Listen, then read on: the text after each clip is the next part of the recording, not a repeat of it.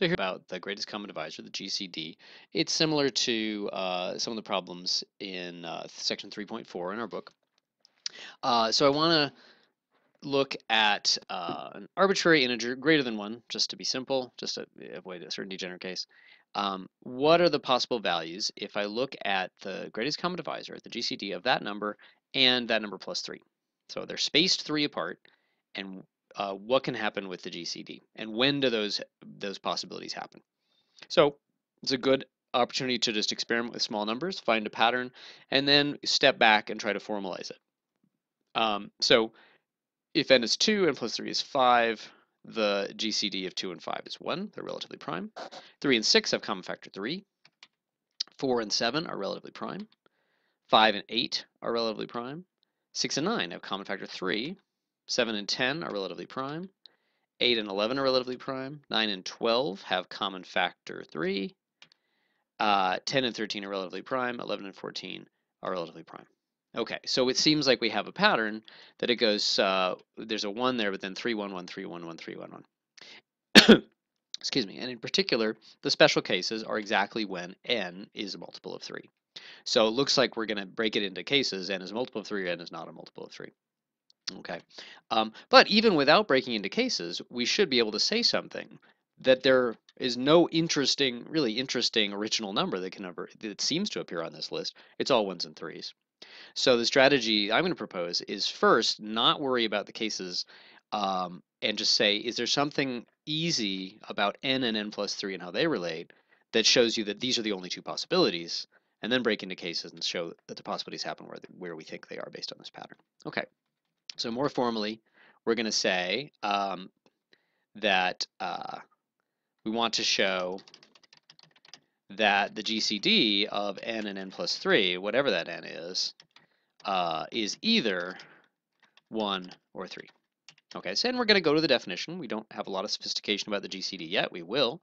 And so we go to the definition as we just suppose that some integer L, a positive integer, I guess,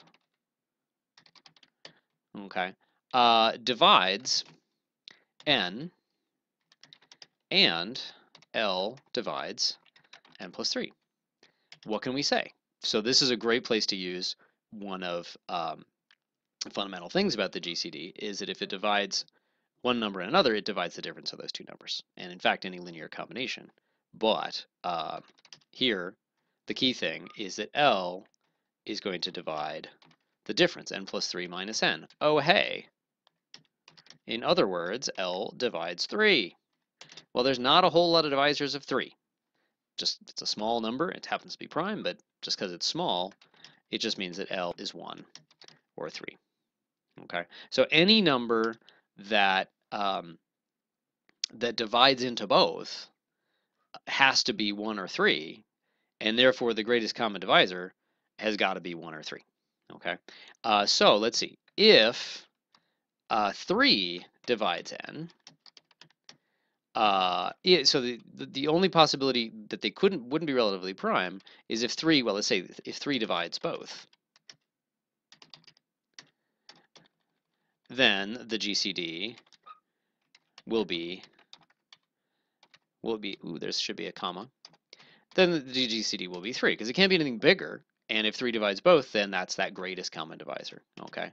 But this happens if n is divisible by 3. Let's say 3 divides n, okay?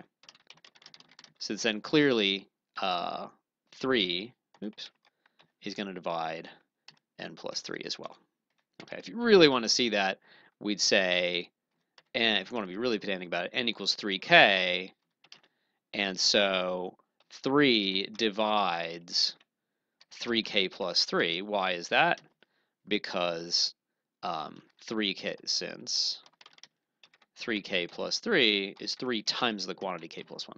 Hopefully that's, we don't have to get that technical about it, but it's nice to see it as some number we're interested in is explicitly 3 times explicitly something else, and they're both integers. That really takes it down to basics. Okay, so if 3 divides n, it'll divide n plus 3, and our GCD will be 3. Okay, so what about the other case? We've already started to see why the cases come up. If 3 does not divide n, oh, well, then we're done. If 3 doesn't divide n, it certainly doesn't divide both of them.